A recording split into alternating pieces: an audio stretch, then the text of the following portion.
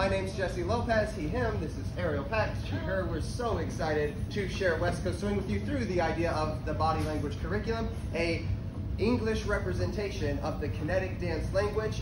The language of West Coast Swing has sentences. The sentences are the patterns through which we dance, and we can operate off of pre-memorized sentences or improvisational sentences where we're creating one word at a time, and that way has more creativity on the dance floor. So in order to build the sentences, we have to know what they're built out of. The pieces of the pattern are our noun, which is setting the traveling direction. That's backwards for the leader, forwards for the follower. Our verb, which is the primary objective that our dancers have to accomplish, and the second verb, which is the punctuation of West Coast Swing. It ends the sentence. We call that anchor. 3 pieces: set the traveling direction, primary objective, anchor. When we dance that, we start moving, then we either don't pass on the left, pass on the right, or pass twice, then we anchor. 1, 2, pass on the left, and then we anchor.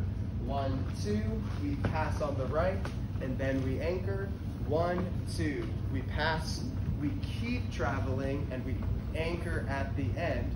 When we want to build better combinations in West Coast Swing, we need to make sure that we've separated the traveling direction from the primary objective into the anchor, so that if we catch an objective and then change the objective and change the objective and change the objective, we know that we're not at the end yet because we haven't found our ending of anchor step. So to build a combination, you have to stay in your primary objective so that you can create a something that ends with an anchor, exiting and concluding the thought of West Coast Swing. If our followers start building into the language, then they get to make their choices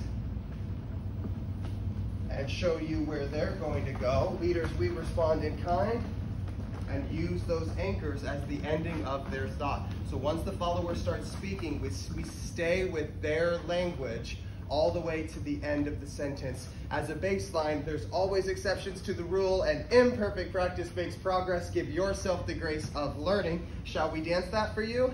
Yeah. Okay, we'll go back and forth between the leader ideas and the follower ideas.